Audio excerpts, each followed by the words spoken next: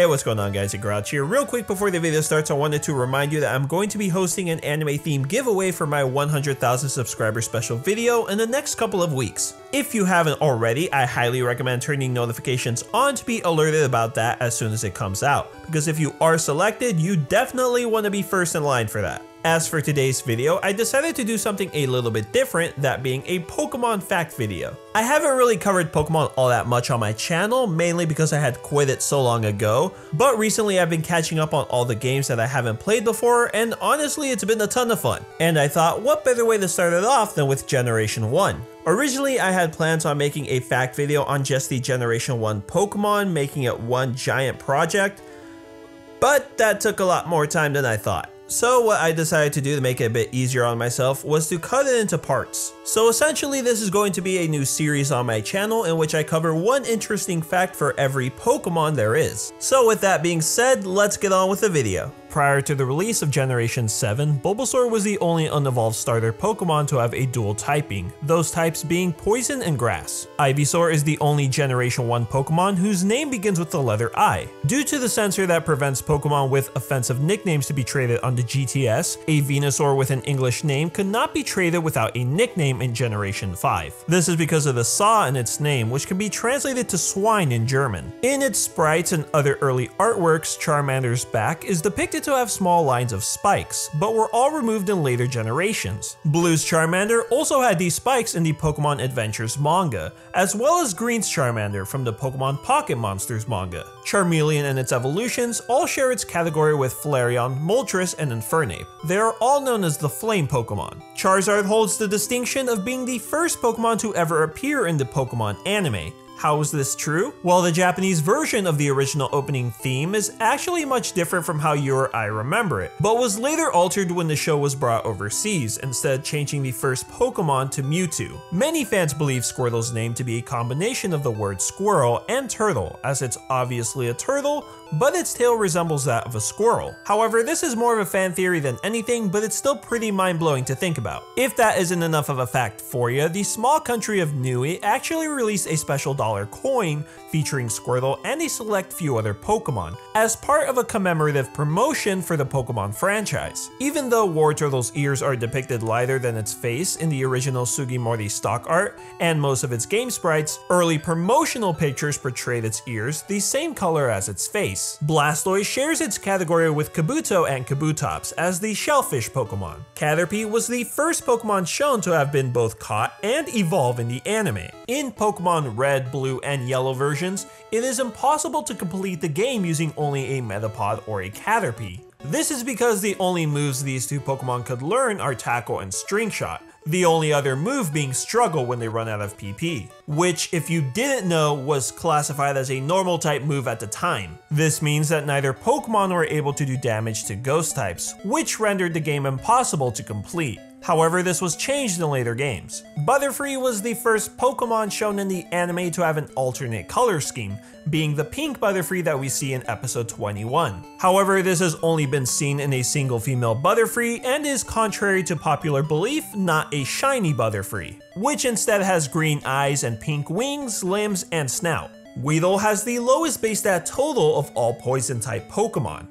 It is also tied with 5 others for having the lowest special defense stat of all Pokemon. Similar to Metapod and Caterpie, both Kakuna and Weedle were unable to do damage to Steel-type Pokemon up until the release of Pokemon Platinum. This is because prior to its release, the only 2 moves the Pokemon could learn were Poison Sting and String Shot. However, this time around, Struggle was fixed, so you could at least do a little bit of damage. If Pokemon existed in the real world, Beedrill would be 3 feet tall and weigh 65 pounds. Just let that sink in for a little. In the anime, Pidgey is mistakenly depicted with 4 talons on each foot, as opposed to having just 3. Despite its name, Pidgeotto's design appears to be based less off of a pigeon and more off an osprey, as well as other birds of prey. Both Pidgeot's name in English and Japanese are a combination of the word pigeon and jet, which is a reference to its ability to reach great speeds. If you give the Focus Sash to a level 1 Rattata that knows the 2 moves Quick Attack and Endeavor, You can then use that Rattata to defeat nearly any Pokemon you battle. Raticate is the only Pokemon that shares its national Pokedex number with the level at which it evolves from its pre-evolution. According to the anime episode Pokemon I Choose You, Spearow cannot see color. In the Generation 4 games, Spearow weighs as much as Lucas, which is the male playable character of Pokemon Diamond, Pearl, and Platinum. Ekans is Snake spelled backwards. Throughout the different Pokemon games up until Gen 3, Arbok had slight differences in its design, mainly in regards to the pattern it has on the front side. In 2008, Japanese researchers discovered a new protein that helps carry electrical impulses from the eye to the brain, and named it Pikachurin. According to the researchers, the decision was based on both the Pokemon and the proteins possessing lightning-fast moves and shocking electric effects. In Pokemon Red and Blue, there is a scientist at the Pokemon Lab in Cinnabar Island who will trade you a Raichu for an Electrode. If the player talks to him after the trade has been completed, he will mention that the Raichu evolved, which is not possible. This mistake was due to the original translation of the script in the Japanese Blue version, in which the person traded a Graveler for a Kadabra. This error ended up being corrected with the Gen 1 remakes. Sandshrew has the lowest base special attack of all ground Pokemon. In the Pokemon Red and Blue beta, Sandslash's original name was Sandstorm. The female Nidoran is the only Pokemon that loses its ability to breathe upon evolution. This also makes Nidorina and Nidoqueen the only two Pokemon that cannot breathe despite being able to in their pre-evolution state. Nidorina's shiny coloration is similar to Nidorino's regular coloration and vice versa. In fact, this is true for both Nidoran families minus Nidoqueen. Despite being in the undiscovered group, Nidoqueen was shown to be capable of breeding in the anime special Mewtwo Returns, when a cloned Nidoqueen and a cloned Rhyhorn produce eggs containing both a baby Rhyhorn and baby Nidoqueen, which makes zero sense by the way. Due to the fact that its gender sign is included in its name, checking the male Nidoran summary from Generation 2 onward will display it as if it were genderless if it does not have a nickname. However, if you do end up giving it a nickname, its gender will appear as normal. The Nidorino that appears in Professor Oak's introduction in Pokemon Red and Blue has the cry of a Nidorina. Nidoking appears to be a popular choice for the anime rivals, having been put on 3 teams so far, those 3 being Paul, Gary, and Silver. In the original pilot episode of the anime, Clefairy was intended to be Ash's starting Pokemon.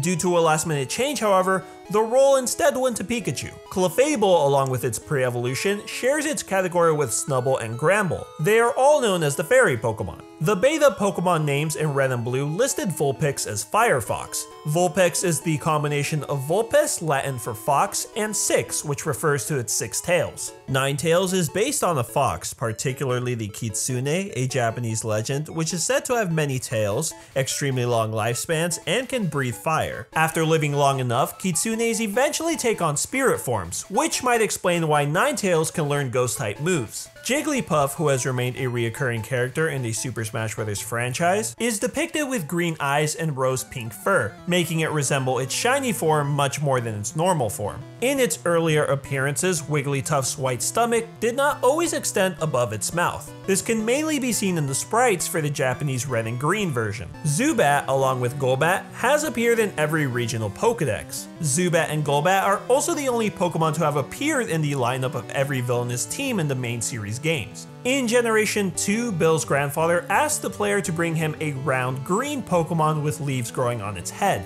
which is supposed to be Oddish. However, in those games and subsequent generations, Oddish's body, unless it's a shiny, is blue. This mistake might have been a translation error caused by the ambiguity of the Japanese word Io, which can mean either blue or green. This was later fixed, however, in the Gen 2 remakes. Currently, Gloom is the only dual-type Pokemon with the ability to evolve into a single-type Pokemon. Vileplume, like Gloom, is based off the Rafflesia arnoldi, the world's largest foul-smelling single flower. In Generation 1, poison attacks were super effective against Bug, making Paras and Parasect the only Pokemon to have ever had 3x4 weaknesses. Parasect's Pokedex entry for Pokemon Stadium connects the Pokemon world with the real world, noting that its spores are sometimes used for medicine in China.